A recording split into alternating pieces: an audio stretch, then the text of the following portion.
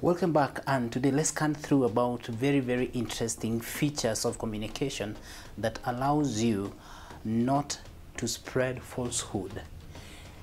In this era where we have major platforms, WhatsApp, Facebook, Instagram, and everyone is getting engaged in this, and most of the people, the greater part of the population, is now much informed and also consume a lot of information from the social media.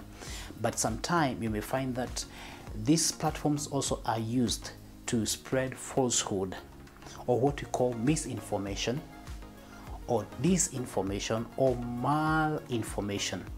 And these are big terms, but just get to know that there is a way that someone can design a certain message and send it to you, and if you cannot confirm and you just read only the headline and you don't get the context of communication, finally you end up sharing that information, which is falsehood, and therefore you become a conduit where false information goes through.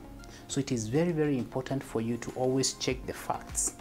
As you read that SMS, a forwarded message where it says this and this and this, don't just be very quick to forward, though it has a lot of information or important information that you feel you need to share to a friend.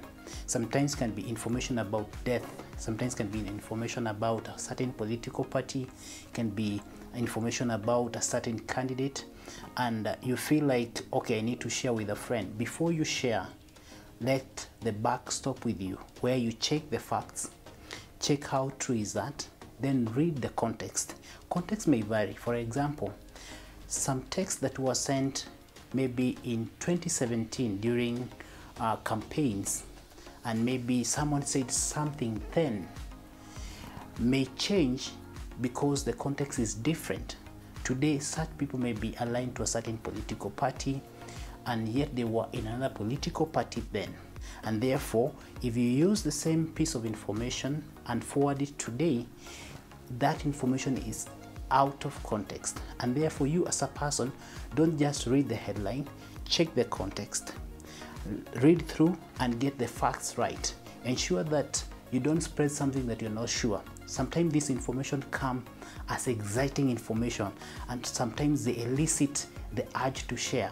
But actually, stop and check the facts. Let the buck stop with you. Don't be a conduit or spreading malinformation. Malinformation is information that is classified. It may be genuine information about maybe a specific family, and that information ought to be protected. Maybe even those people who are releasing that information are violating the data protection law, but finally they release it to the public so that they can ruin or kind of damage or injure the character of the person that is in question. And therefore it is very important for you, when it comes to talk about malinformation, this information is always classified. Classified information is not supposed to be leaked.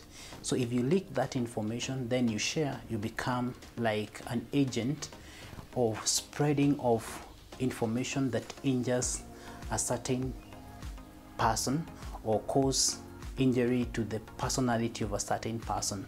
So it is good for you to stop it at that particular time. When we talk about misinformation, these are information that may be false, but someone just spread it intentionally or not knowing.